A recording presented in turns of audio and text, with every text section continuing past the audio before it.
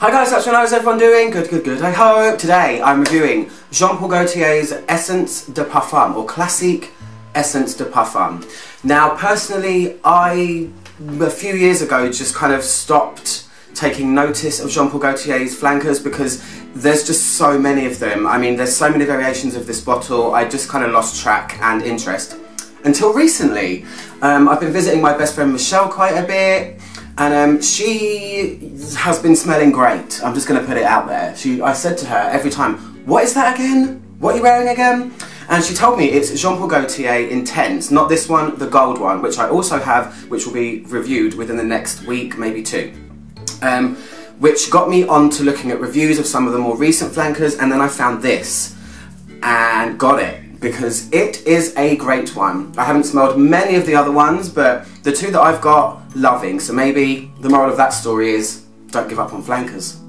So this one is gorgeous. It came out in 2016, September. It's an oriental floral, and I'll start by saying that I can kind of smell the original one off in the distance, but this one to me is way better. So let me show you the bottle and everything because it's lovely, very, very lovely. Signature thing, they come in a tin thing. I always freak out when I open them because I think the bottle's going to fly out and I'm weakened. Okay, there you go. So here's the bottle.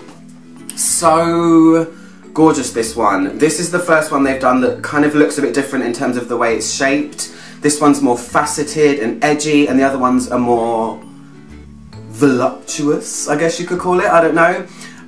But yeah, I really love the bottle. That's what drew me to it in the first place, and then I started looking up what was in it and I thought, ha, yeah, gonna like that one. Because it is essentially a white floral, and white florals are some of my personal favourites and among some of the most beautiful fragrances you can buy.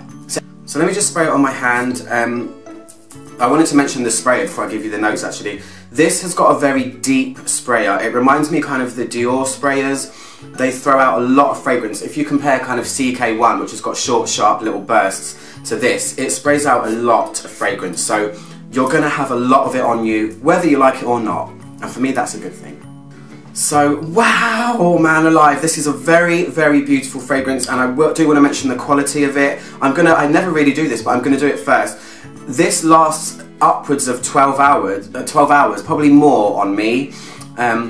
It really lingers, this one, and on clothes, upwards of 20, I would say. I sprayed this on my pyjamas yesterday, because yesterday I didn't get out of my pyjamas at all.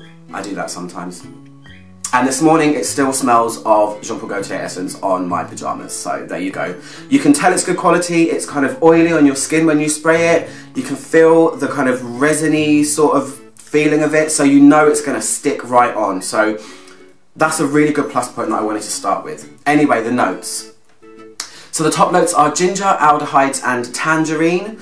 The heart notes are orange blossom and sambac jasmine. Orange blossom is kind of the thread that goes through a lot of the Jean Paul Gaultier flankers. It's kind of the signature note, I think. And then the base notes are whipped cream, vanilla, woodsy notes of a nondescript nature, benzoin, and also cashmere, or cashmere woods, I think, is in it as well. It says cashmere woods on Fragrantica. So this is gorgeous. I recently did this in my top 5 autumn fragrances, but it can easily translate into summer as well. I put it as an autumn one because of the strength, but white florals are really great in summer. And this one opens with it's very sweet because it has vanilla and whipped cream in it, but it never goes to gourmand, which is great. And the reason for that is tangerine and orange blossom.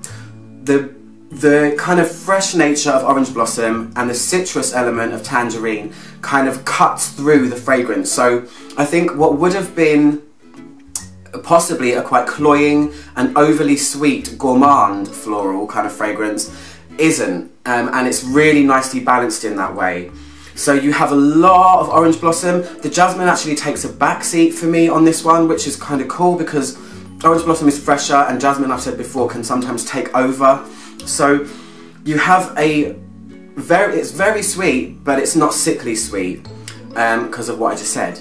Yeah, I just said that. Move on, Tom, move on. So imagine kind of like a kind of sexy, glamorous-ish orange creamsicle.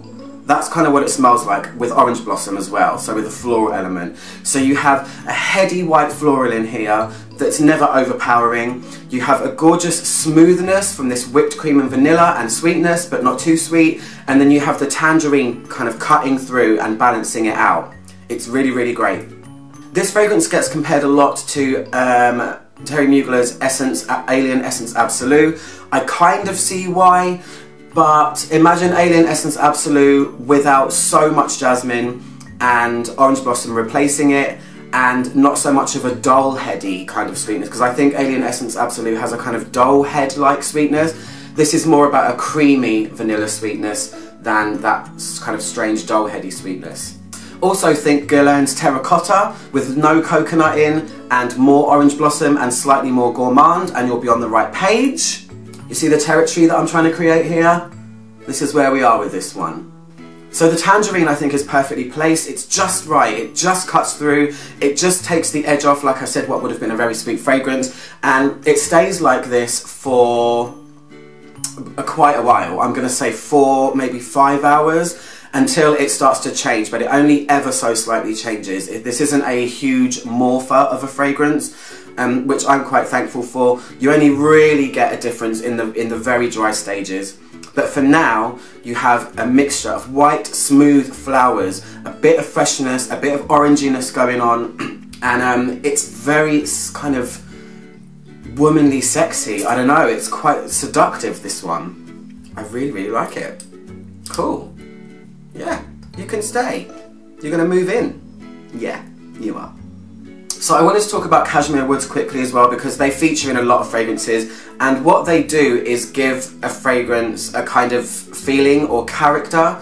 It's kind of like that suede luxe kind of feeling. There's a lot of that in Olympe by Paco Rabanne. You know, it's that kind of suede sort of, I don't know, fuzzy sort of feeling, and this has got a little bit of that going on, which is just adding to the kind of, I guess you could call it luxury feeling of it, because it does feel a lot more luxury than the original Jean Paul Gaultier fragrance. It's like it's been amped up a bit, and it's not just a stronger version, it's actually, they've actually thought about it, and it's more bold, I would say, and it's more full-bodied than the original one.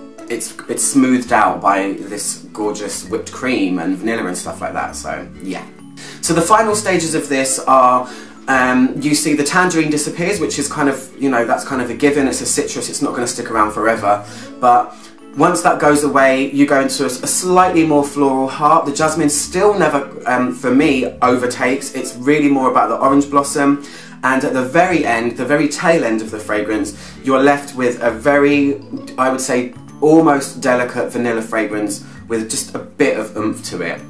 It's at its sweetest when it's at its driest, which makes sense because vanilla always sticks around. Anyway, that's my review of Jean Paul Gaultier Essence de Parfum. Really good addition to my wardrobe. I really like it. I'm going to spray it on my friend Michelle because she's going to love it. If you want to get this fragrance, you can head over to notino.com or .co.uk. I'll post links direct below to where you can buy it. That's where I got mine from. And yeah, I just really like this. It's a good one. I didn't think I was going to review Jean Paul Gaultier fragrances ever again. I've only reviewed one before. But there is another one coming. I have the Intense version, which is the one with the gold thing on. I actually prefer that one to this one. Anyway, I'm Matt Mano. Click my logo to subscribe down there, and I'll see you guys soon for another review. Goodbye.